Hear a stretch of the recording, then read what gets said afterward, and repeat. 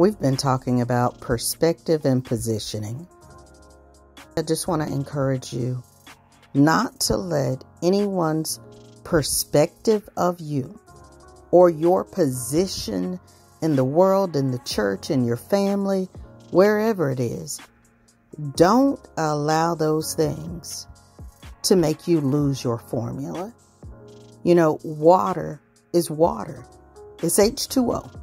Whether it's in a solid, liquid, or gas, whether it's in the gutter or it's in a waterfall, whether it's in a glacier or in a cloud, water is still water. And I want to encourage you, continue to be you. Wherever you go, it may bring out different properties in you, but your formula has to stay the same. Don't lose you.